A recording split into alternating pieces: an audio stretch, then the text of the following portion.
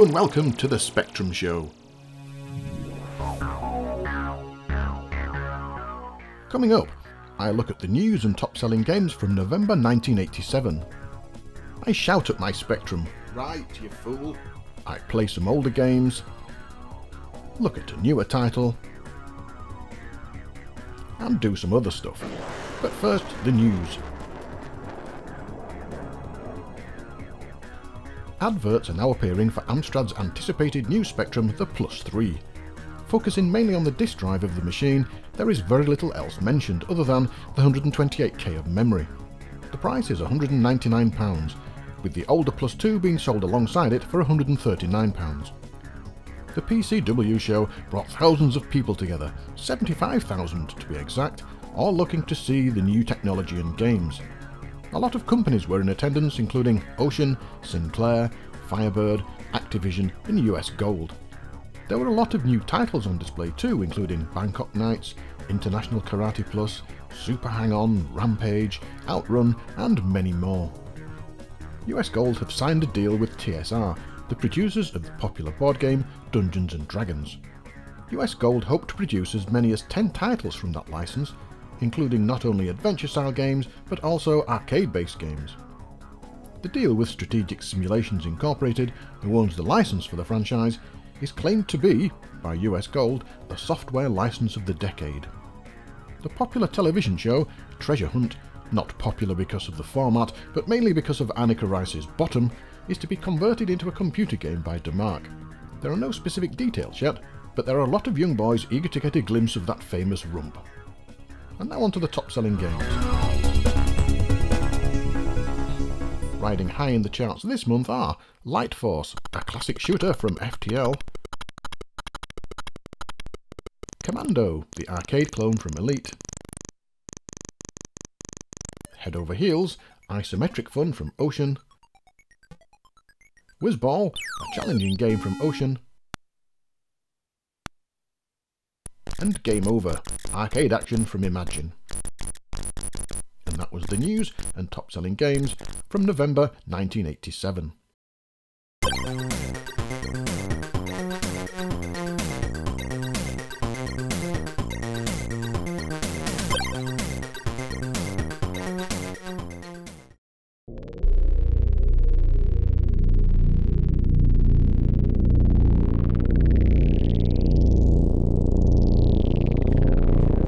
Ladies and gentlemen, I bring to you Micro Command.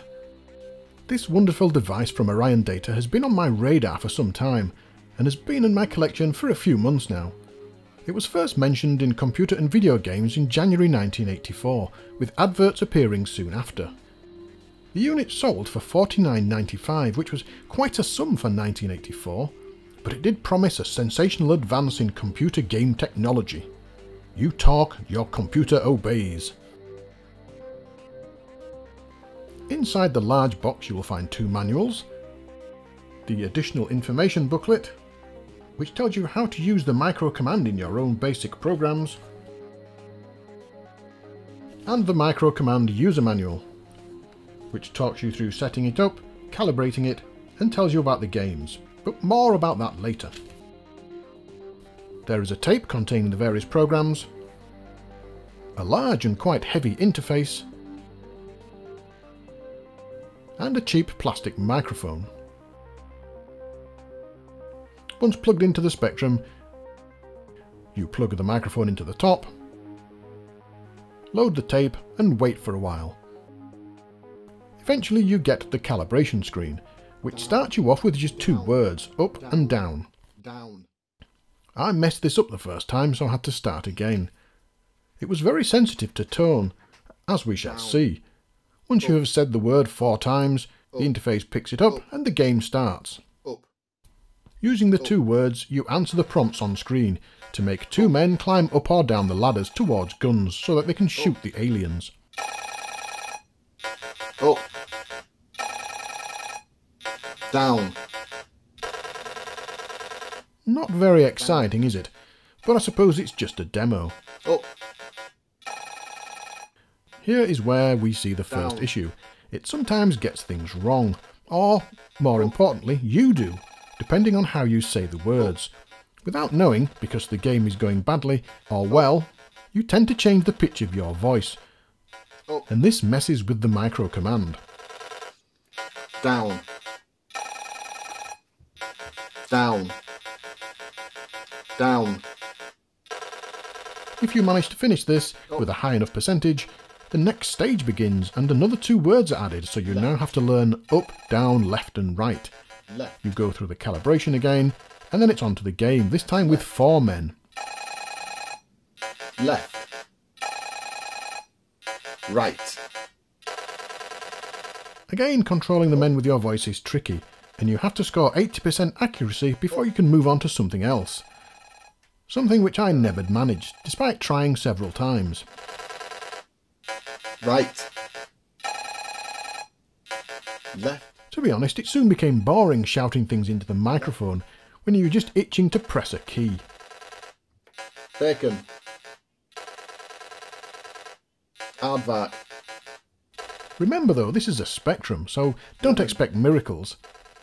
To get into the next game I had to break into the basic program and just load it over the top. The game, called Sheep Talk, allows you to control a sheepdog trying to round up sheep.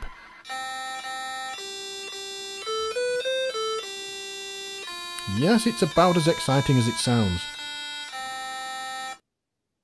It's a very slow, boring game written in BASIC that doesn't really do the unit justice.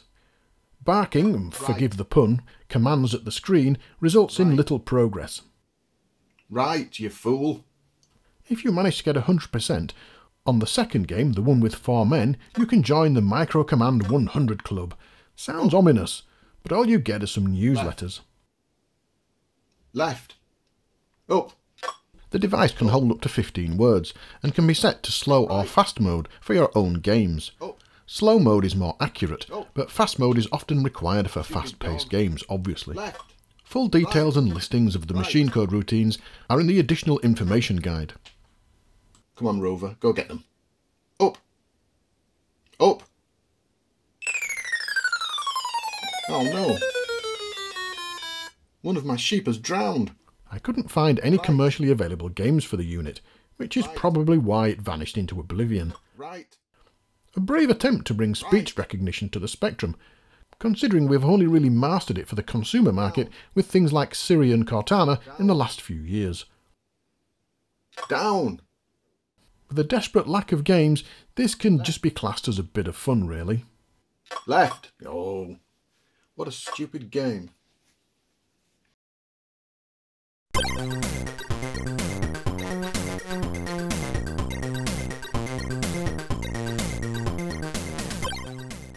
This is Aquarius, released by Bug-Byte Software in 1983.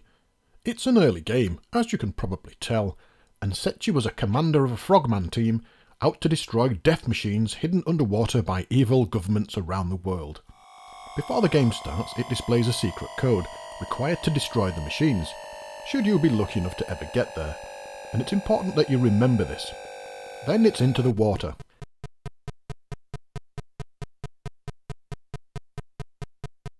To get to these machines, you have to first navigate the dangers of the ocean, things like jellyfish, sharks and mines. You're armed with a spear gun, luckily, and you can use this to clear your way.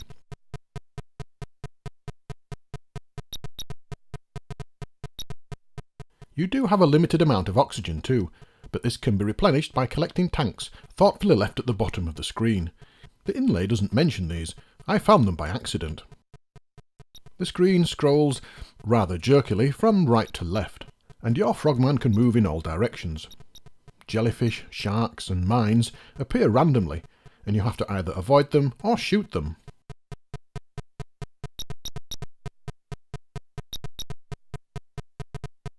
Jellyfish and mines just float about. Octopuses move straight towards you, and sharks swim across the screen, turn around and then head back.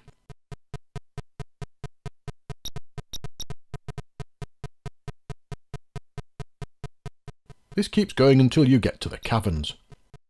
Once there, the game becomes like Scramble really, with things that shoot vertically and electric force fields to deal with.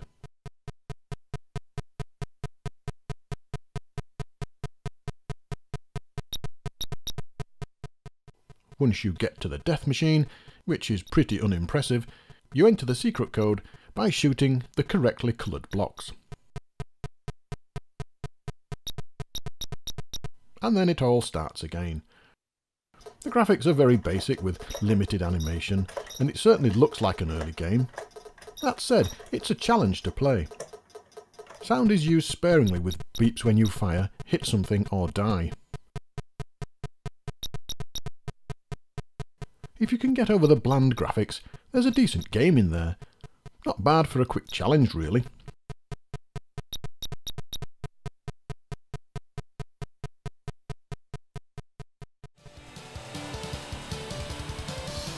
Arguably, one of the most notable and recognisable arcade racing games is Outrun.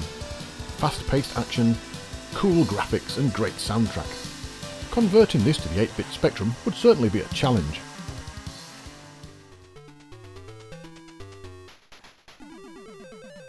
This is Outrun, released by US Gold in 1987.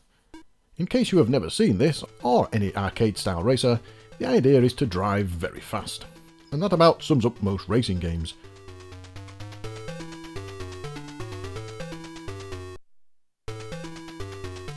This is a time-based racer though, with checkpoints. As you reach each checkpoint, the timer resets with any spare time added on. The graphics change and the gameplay gets harder.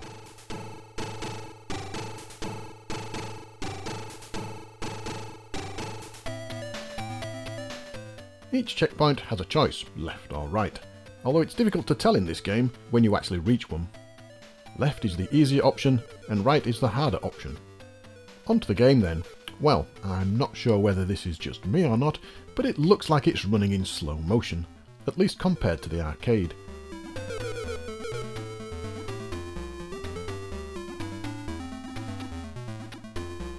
The graphics are nice, monochrome instead of full colour, quite detailed, but the whole game feels to be running at half speed. The trackside objects are few and far between, and the other vehicles just seem like splodges on the screen.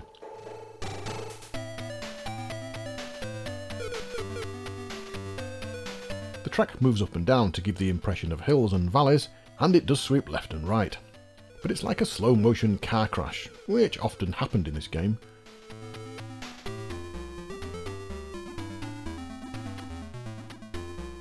The music is nice on the 1-to-8 machine, but you do have the option to play the real arcade music on the provided bonus tape. Sadly, I couldn't find any way to switch off the game music, so there is little in the way of engine sounds, just screeches when you go around corners or crash.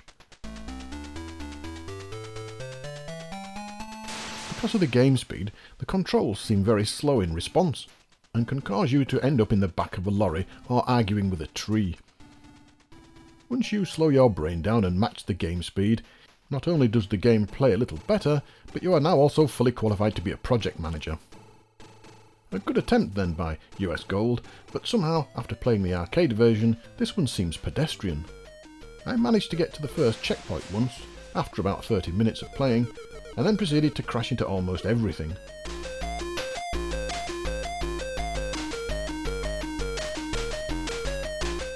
Not a bad racing game, once you've slowed your brain functions down, but certainly not the best.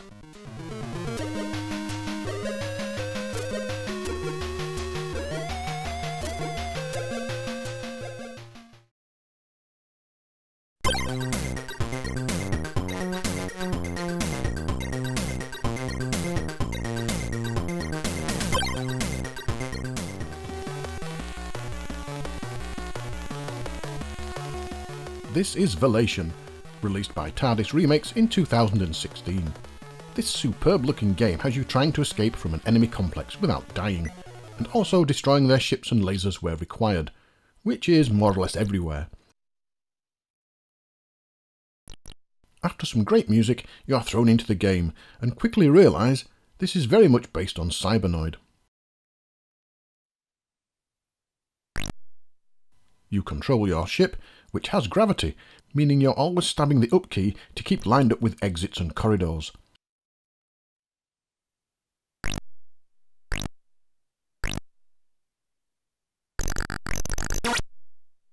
The first set of screens has things you can't destroy, so it's a matter of manoeuvring around them. Later on though, we get things to shoot, and of course things that shoot back. There are also missiles that launch upward, very much like Scramble, and yet more hazards await further into the game. As you can see, the graphics are superb, very well drawn and very colourful. Sound is used well too, although things can be quiet for periods of time while you plan your route. Control is crisp, which is a good thing, meaning tight navigation of walls and aliens is, although not easy, at least not the failure of the game. The gameplay for me was a little bit tricky to start with, and sometimes unforgiving, but the more you play, the further you get. In places you have to be pixel perfect to get through, and this can lead to some frustration initially, but for good players this will be a nice challenge. Practice and patience pays off in this game though, and it'll keep you coming back for more. A great game then, definitely check this one out.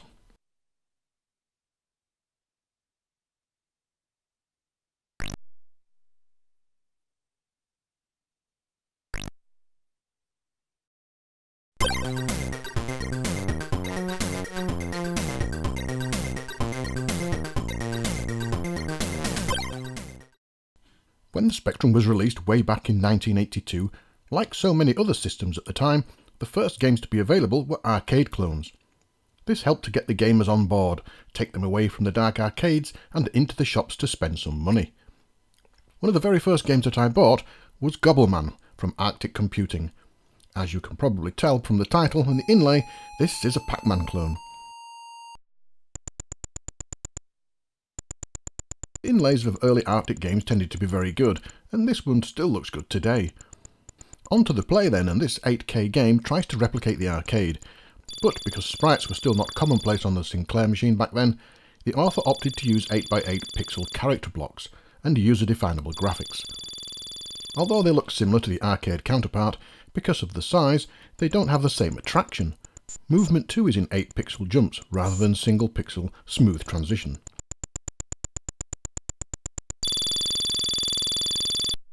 The maze is much larger too, taking up the full screen, consisting of the usual blue walls and red dots, with power pillars at each corner. There are no gates on each side of the screen to take the player across to the opposite side though. The ghosts are less intelligent, or individual than the arcade, as you would expect from an 8K game, but they do the job well, offering decent gameplay. Sound is limited to blips when a dot is eaten, and of course the death sound. The death routine though, where our little yellow friend rolls back on himself, is missing. Instead we get a random jumble of ASCII characters. The bonus items are also missing, meaning it's just a dash around the maze. Control is fine, and the gameplay delivers a basic version of the game that can still be challenging.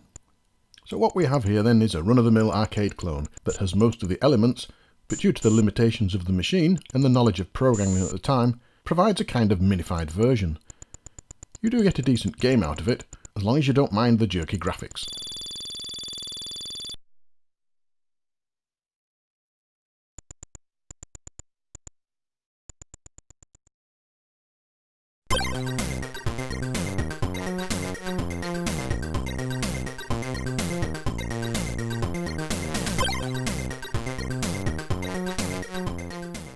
So, do we need intros and outros? No, I don't think so. Right. It's easy just to go into it. That's is a more of a natural conversation than... Yeah, I agree. So the shops topic was yours, wasn't it? It was, and I don't know why, because I've only got one good story about shops. Go on then, let's hear it. It was in a place called Morley near Leeds where I used to live, and I used to go to this computer shop every Friday straight from work. And one day we went in, and the guy said, I've got something really exciting for you. You won't believe what I've got. And he put this tape on, and the shop was only small. It was about the size of a small bedroom. You could get about 5 or 6 people in, and that was it. So I started this tape going, and the usual loading sounds came on, and it was crackling away. And the loading screen came up for Bandersnatch. You're kidding me? Which, no. And we all sort of stood there open-mouthed, and he said, yeah, it's great, innit? He said, you just wait till you see the game, it's brilliant. So we're all stood there waiting. And right at the end of it, I heard the tones, and I thought, that sounds familiar, what the hell is that? And the game finished loading, and up popped on the monitor, Manic Miner. There was 6 of us all stood there, open mouthed, just waiting for this game to load, talking about it. This is going to be great. We're going to be the first people to see it. And then Manic Miner popped up. Brilliant. I remember the way you could work out the game. You knew what game was loading by the tone. You would learn to recognise certain pieces of tone when a game was loading. If you heard them again, you knew what was coming. Yeah, there are some that are really easy to pick out as well. And one of them, 3D Tanks, I don't know if it was done deliberately, but if you listen to the loading screen, when it fills in the colours, it actually plays, and I think it's Rule Britannia. The first few bars of it. I'll have to go back and listen. Are you sure? Yes. Could you do definitely. that deliberately? How would you do that deliberately? I don't know.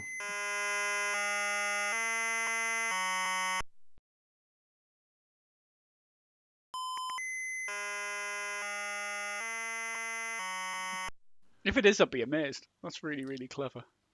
I loved the Manic Miner loading screen. Mentioning that. With the flashing attribute? Yeah, it was so simple and so quick compared to other loading screens. Anyway, back to shops. Yeah. So I suspect the shops had a lot of empty boxes as well, because in the early days they used to have the tapes out and the recorders next to the machines. Yeah. And there's a lot of youths would have gone in and stolen those, and then typed rude messages on the screen as everybody did. Yeah. I can get rid of the scroll. The other shop I really remember was one in Sunderland, and it was an independent. And I used to go there. It was probably about 86, 87, so it was a few years later. And I just used to spend all my pocket money there. I'd save up. And every time I'd saved up enough to buy a game, I used to jump on the bus to Sunderland, go in there, go in that shop, and see what was about. I bought loads of games from that shop, and every time you bought a game, you got a raffle ticket. And if you got a free game if your raffle ticket got drawn. So I'd end up going there 2 weeks in a row. Now, I never had enough money saved up in 1 week to get another game. So I'd go there 1 week, buy a game, go there the next week just to see if my raffle ticket had come up. I never won. My raffle ticket never came up. It was probably never ever drawn. It was just there to entice you in to buy. No, they had actually had the winning ticket, unless they picked the winning ticket from one that hadn't been given out. So, but the problem is you had to go in the next week. It was gone by the week after, and if you hadn't claimed it, you'd lost it. So it used to get me going in. And I think it was kind of a loyalty thing. Yeah. I think there were 2 types of shops for computers in those days. There was the small independent ones that were like the one I used to go in, was really tiny, and then there were larger ones like Lasky's and Smith's and Boots and all that, where you just had shelves and shelves and shelves of games that were there forever. Yeah. And sadly, it seemed to be the small independents that disappeared. I don't think they could keep up with the demand, because the back end of, and I wouldn't say the back end of the spectrum, but as things were slowing down, the independents just didn't stock all the latest titles. And I remember trying to buy Mooncrester from them, and then they never had it in it. It had been released at least a week, and I knew of another shop, I think it was Lasky's or something, that actually had it on the shelf, but I wanted to be loyal to this shop, and I waited for them to get it in, and they never got it in. So I eventually went out and bought it from Boots or something. And 3 or 4 months later, it was just worse and worse. And then eventually, they just shut down. I don't know what it was. I don't know whether they didn't have a sale or return policy or whatever, with the distributors. But yeah, it was a shame, because they were the people that knew exactly what you were talking about. They were enthusiasts as well. It's a shame that all the small independents have gone. It is. You don't get them at all anymore, do you? No, things have gone. Mind everything, even the chain stores, even Game and places like that starting to struggle with, it's all just digital download now, isn't it? Yeah. Oh, I remember digital download on the Spectrum. We got it first with Micronet 800. And we beat them to it. Digital downloads, nothing new there. except it's quicker now, probably. I don't know. If you get something on the Xbox and it's like megabytes and megabytes, it takes ages, and then the thing has to update every single time that you put it on. That's true, yeah, there's no updating. I've got nothing else about shops, I don't think. I don't think I have either. Very, very short one, but we digressed on it. Well, putting the digressions in. Yeah, we can put the digressions in, yeah.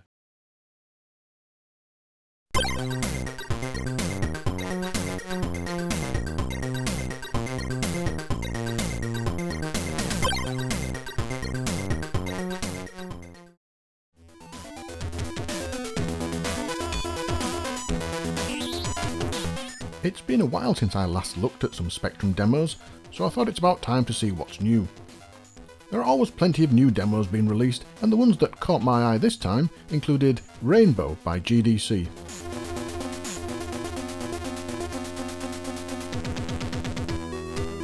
This nice demo has some great music and brilliant graphics. I wasn't so keen on the low-res parallax scrolling. Plasmas are always good, and the use of colour is excellent.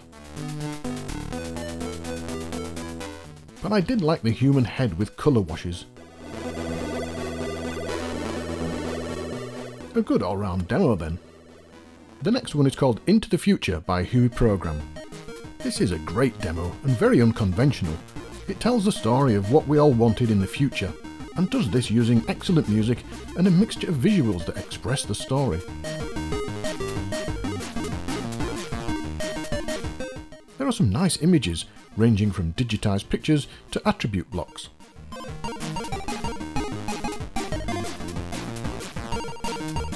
There's a light scattering of humour, and Jetman. Not that that had any effect on my judgment, of course.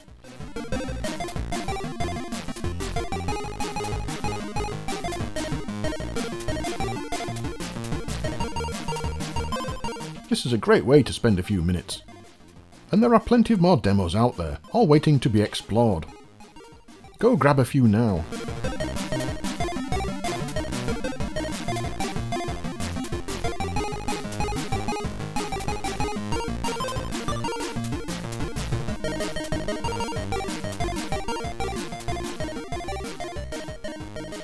May the 20th and 21st saw Warsaw play host to Retro Revival 2017.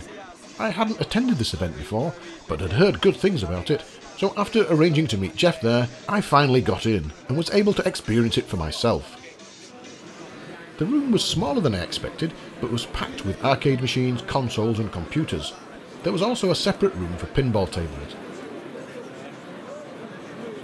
I think the event attracted more people than it could hold, because at times it was really packed out, meaning it was difficult to get onto the arcade machines. The arcade machines themselves were all free play, with some classics like Turbo Outrun, Robotron and Donkey Kong, as well as some rather obscure ones like Ice Cold Beer, a mechanical game that attracted quite a few people. There were also many stalls selling games, including a lot of Spectrum titles that I was tempted to buy.